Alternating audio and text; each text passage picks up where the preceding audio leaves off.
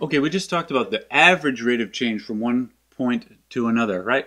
But people want to know all the time, what is my speed like at this instant? Not over this span of time, but right now, what is my speed? Let's try and talk about that. That has another name. That's called the instantaneous rate of change. And it's a little more complicated. It's actually a lot more complicated. It's not too bad though. The instantaneous rate of change, okay? That would mean something like on this picture, if I went out to say 3, before we were doing from 3 to 5, what's my average rate of change? Here I want to say just right now at x equals 3, what is the instantaneous rate of change right there? You should wonder if that even makes any sense, really. The way that we had talked about between 3 and 5, you can say, okay, from this point to that point, it has a certain change, a certain slope. That's the average rate of change from 3 to 5. But what are you going to do if I just give you 1 point? Well, that's the question, I guess. Here's what you do, though. This is kind of a big idea that's not an obvious common sense idea, really, although it's not so complicated. Hopefully, if I explain it, it'll make some sense. Here's your strategy. Well, you could go from 3 to 5. Then you would get sort of that line, right? And then you could find the slope of that line by doing the rise over the run. All right, that would be like going 3 to 5. But that line is not actually exactly the speed or the slope at 3. It's just, it's, I suppose, kind of close, maybe. What you could also check the slope at 4, from 3 to 4. So you mark off this point and draw the straight line in there. This will be a slightly different line. You'll get a slightly different answer, all right? But I feel like it should be closer to the true instantaneous rate of change of 3 because you're taking a smaller sort of interval of time here, all right? What do you do to make that even better? Well, I think you should keep on trying to sort of get closer and closer here and do the average rates of change each time. If you were to like zoom way in on this picture, here's, x equals 3 here, right? And I imagine you could take this average, which is something, all right? But then you could say, instead, look at this point and take this average. I'm trying to draw the same picture again, but maybe a little zoomed in, perhaps slightly more legible. I don't know. Then you could try and take this point on the curve and take the average rate of change there. The thing is, as you choose the second point, you're going to start with 3, but you want to choose the second point to be another point which is really close to 3, like getting closer and closer to 3, right? That should give you more accurate estimations of what the true rate of change right at the point of 3 is, right? If you think about the slopes, the lines here, what's going to happen is eventually this line that you're drawing should look like, if you're really able to do this many, many times, the final line that you get, here's my point at 3, make it so the second point is like so close to the 3 you can't even see the difference between them. The line that you'll get then ends up being something like that.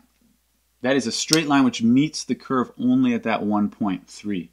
At least that's the only nearby point that it meets, all right? This is called the tangent line to the curve, okay? So if you do this process, you move the second point closer and closer to the first point, what you are eventually going to get is the slope of the tangent line to the curve, okay? So the instantaneous rate of change, maybe I'll say that first.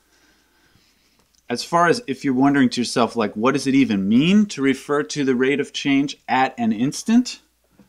The instantaneous rate of change, as far as like geometrically speaking on the graph, let me say at a point, you choose a particular point, x equal a. In this case I was using 3. Generally, let's just say the instantaneous rate of change at a specific point, x equal a. It is going to end up being the slope of the tangent line to the curve at the point x equal a, right? That's what we decided. Eventually what you're going to get, this was my point 3. As you move that second point closer and closer to the 3, eventually the line that you're going to be drawing, whose slope is what you're talking about here, will be the tangent line to the original curve. All right, that may not be helpful in terms of how do you actually figure out what that slope is. We want a formula for this, right? But actually, this basic idea is not too hard to write a formula out of it. what you're going to do is you start with your original point A, which was 3 in this case, and then you do the average rate of change of some really close by other points. What do I mean by really close by? I mean something like this. So the average rate of change, here's one way you could define it. Actually, we're going to use a slightly different definition, so don't go crazy with this definition just yet. But the instantaneous rate of change at x equal a is you do the average rate of change like this, right? But you're going to choose your second point to be extremely close to a, right? You could start it out here and then imagine you're sort of moving the second point closer and closer to a until they get like right up next to each other, and then you're going to end up with a picture like this. How do you do that? Make the b get really, really close to a? You do this. Limit as b approaches a, right? This is the definition of the instantaneous rate of change at x equal a. That's how you do it. Now, I just said this is actually not the way that we're going to typically use the formula if I ask you to find the instantaneous rate of change. There's another formula. In some textbooks, this is referred to as the alternate formula. I like this formula a little better than the other one, but here's the one we're going to use. You can put this one in the box. This is equivalent if instead of b, you call it a plus h, and you do some sort of canceling out. It's equivalent to this. The limit as h goes to 0, f of a plus h minus f of a divided by h. All right. If you go up here and you change the b to a plus h, it looks like that. That looks like that. And then down here, b minus a. If b is a plus h, it says a plus h minus a, which is h. All right. This is the formula. Put that in a box. Memorize it. You're going to be using this all the time to find the instantaneous rate of change at x equal a.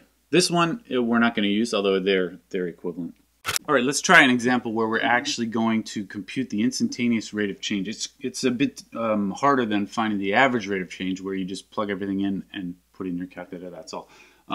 Let's find the instantaneous rate of change. Let's do that same example that I just had before of f of x equal x squared at x equals 3. All right.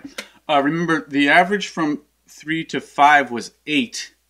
And if you're just doing x equal 3, I think it should be slightly lesser, because if you drew the tangent line, remember what the picture looked like, right? This was 8. I want just the tangent here at 3. This is it's a lesser slope. So I expect the answer to be perhaps slightly less than 8. Let's see. We're going to use the formula, all right? You just got to start here. Limit h goes to 0.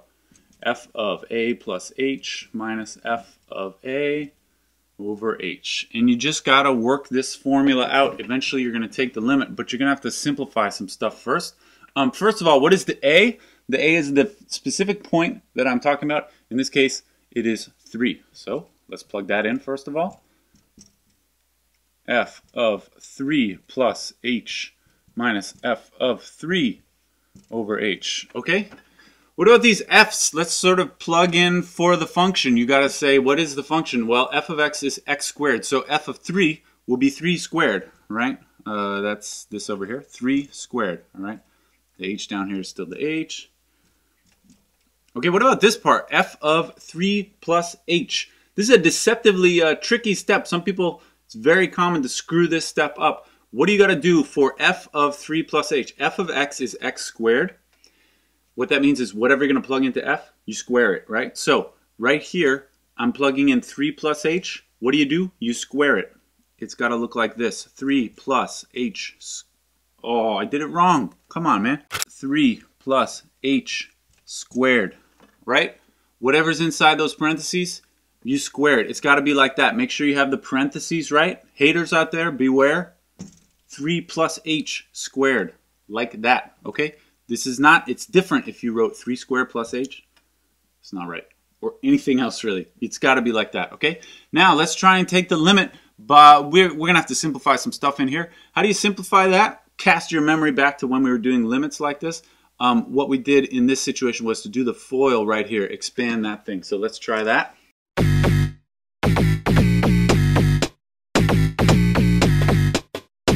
All right, here we go. We're going to expand this. That 3 squared is 9, right? So you can do that. Limit h goes to 0. What do you got here? Just do this on the side if you want. This is going to be 3 plus h times a 3 plus h. So on the front you get 9. In the inside you get h times 3. On the outside you get 3 times h again. So that's plus 6h. And on the end you get h squared, like so. All right? Now, from before, that was just this part, remember, right? From before I had minus 3 squared, which is 9, right? So that's minus 9 divided by h, okay? What can I do here? Can you cancel anything out here? Don't get too excited about like crossing out the h's, okay? You can't do that yet because of these 9s, but because the 9 doesn't have an h on it. But you can see, since they're subtracting, I got a 9 and a minus 9, so those guys actually cancel. So, that was a sidebar. This is lim h goes to 0, 6h plus h squared divided by h. All right, what can we do to take the limit here? Well, you can factor h out of the top. Limit h goes to 0. H gets factored out. What remains is 6 plus h over h that was there before. All right, and now having factored the h out of everything on the top, you can cancel it, and it becomes limit h goes to 0. The denominator went away completely, right? 6 plus h. Now you can really take the limit. Remember, once it's simplified enough, you can take the limit by just plugging in the h equals 0, and you get 6 plus 0, which is 6. All right? Remember I said I expected the answer to be slightly less than 8? Looks pretty good to me. That's how we do the instantaneous rate of change. It's a limit, right? It's not so bad, is it?